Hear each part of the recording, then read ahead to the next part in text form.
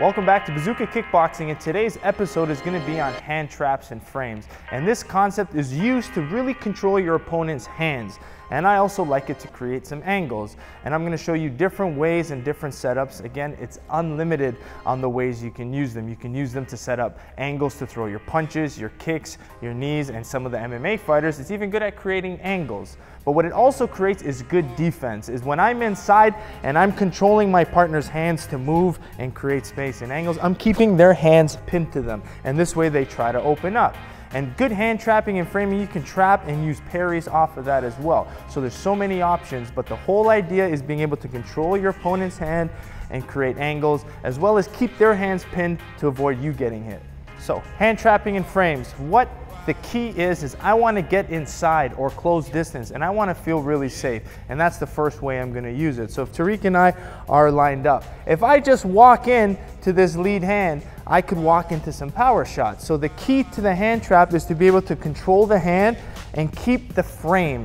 And by frame, any contact my hand has on my opponent, I am creating a bridge, I'm creating a frame. And at this point, he could attack and we're connected, and I could attack.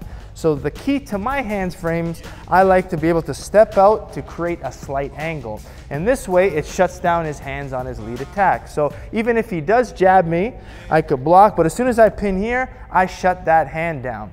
So I'm gonna use my hand, I like to do it almost as a slap sometimes. Some people throw a hook as a slap, and I can control the hand that way and the shoulder. So when I take that angle, what the best thing about it is from this angle, if I pressure here, he's gonna resist on it. And then as soon as he resists, boom, I shoot my straight right down the middle. So it's good at creating offense. It's really good for shooting your rear straights. So I can come in here and shoot. Same thing, if I want to switch stance, he pressures, I can pin this hand, shoot across this way as well. But it also creates angles for my kicks. You see it a lot of Muay Thai pad holders will actually walk towards the partner. So when they create the angle, they throw the kick off the arm or the pad. He comes in this way, I can circle out, frame this way, and kick off the arm as well. It also creates the angle for the knee. If we're coming in, I can create the pin, the hand frame, and then I could attack that leg. So if he tries to open up, I'm in control now, and I can hand fight and play. So for example, if I come in and I'm here, and even if he throws that other hand, boom, I could at least block it, control, take my angles, and attack that way as well. If you're really good and really flexible, you can actually use the hand frames to head kicks and push-offs, come off to the body, so many different ways. So as a coach, you have to figure out and break down which ones you want to work down. I like to do what I call my zombie drill, and this is one of the easiest ways to work it. You could work it with strikes and without strikes. So the first time we're going to do it with no strikes, just hand pins, hand frames, and this way you can create and use your mind to be able to set up it. So we don't have much space here because of the camera, but we're gonna just go back and forth with the drill. We'll start behind here.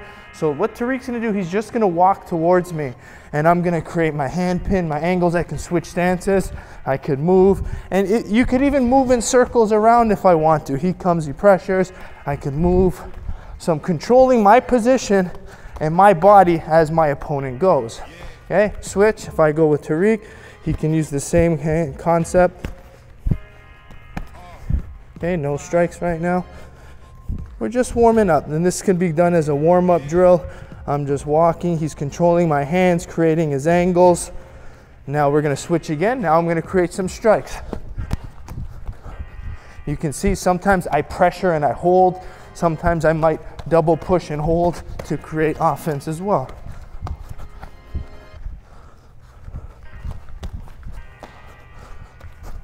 Okay, always controlling the hands. Beautiful for angles and setting up my rear straight.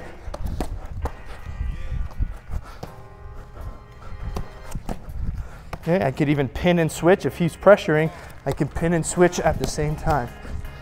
Okay, always controlling the hand. Switch.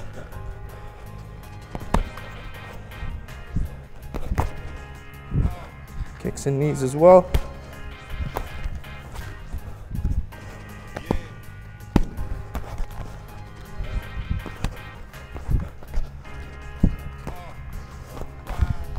Good. Now, in order to improve this, what you can do is you can add it to different combinations and build it into the bigger picture. So for example, I might throw combo 1 to shell my opponent. Then I might use a hand frame and throw off a combination. Okay, I might use the zombie drill. I might draw someone in, okay, because you can use it as a draw. As he's coming forward, okay, I could walk him, pin, angle, shoot. Or if he's going backwards, if you watch some of the other videos, I can use the hand pin of the frame with my shift. Very good, something like Triple G styles. So I can shift off and then shoot. I could backstep with the hand frame, or I could shift, shoot, okay? So play around with different controls of having the hand. There's so many different ways to do it that it can become overwhelming. But the classic, the easiest, is controlling the hand from the outside to create your angles. Okay, so try the hand frames, play around with the different ways of setting them up, with a shift, with a back step, and to create angles. Remember, use your punches, kicks, and knees, and even your elbows. Again, Tariq being an MMA fighter as well, as soon as he takes the angle with a hand frame, as soon as he has here, he can come in and take me down, off balance me, and at this point, my stance becomes compromised and the structure in my stance breaks once he takes that angle.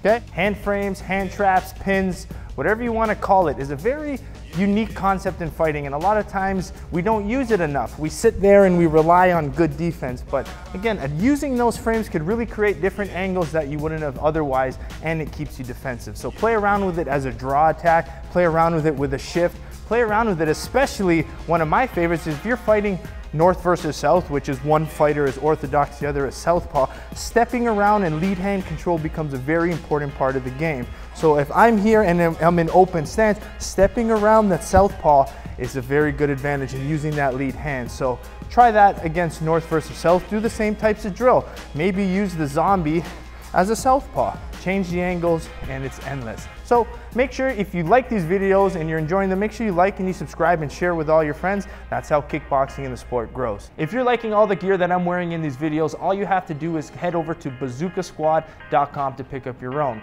It helps support the channel and it helps support the Bazooka brand. So thanks everyone for the continued support, and we'll see you next week.